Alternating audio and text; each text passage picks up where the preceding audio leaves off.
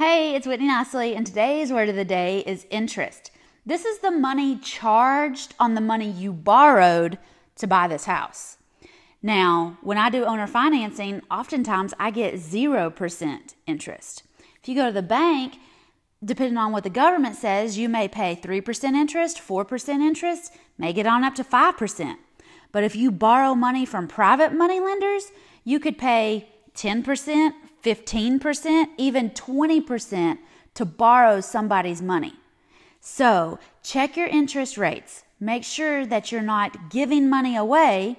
Make sure that you can get this house flipped and sold before the high interest rates kick in.